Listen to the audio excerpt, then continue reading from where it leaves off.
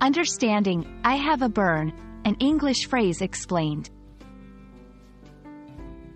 Hello everyone, welcome to our English language learning series.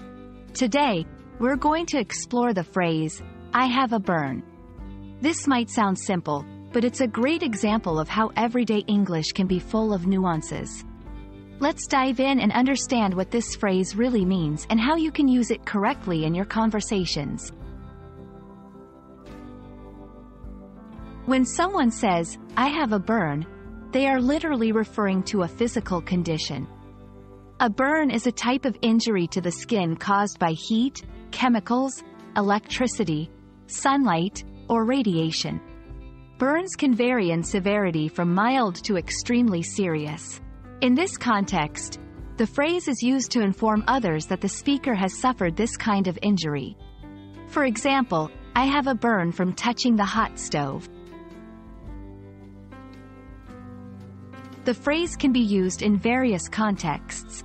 In a casual conversation, someone might say, I have a burn, to explain why they are in pain or why they can't perform a certain task. For example, I can't wash the dishes right now. I have a burn on my hand. It's also common in medical contexts, where a patient might tell a doctor, I have a burn, to describe their injury.